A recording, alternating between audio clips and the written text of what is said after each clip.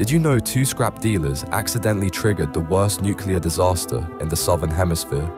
In September 1987, Roberto dos Santos and Wagner Motor broke into an abandoned medical clinic in Goiânia, Brazil, hunting for valuable metals.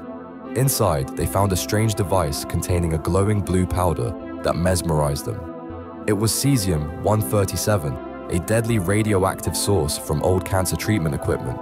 But they didn't know that. They just saw something beautiful that glowed like magic in the dark. Roberto took it home and showed his family. His 6-year-old niece rubbed the glowing powder on her skin like glitter. They shared it with neighbors, who spread it at parties like fairy dust. Within weeks, people started getting sick. Their skin began peeling off in chunks, their hair fell out, and their organs started failing. 4 people died horrible deaths over several weeks. The cleanup required demolishing dozens of homes and burying 3,000 tons of radioactive waste. Today, cancer rates in the area remain unusually high, a deadly reminder of curiosity gone wrong.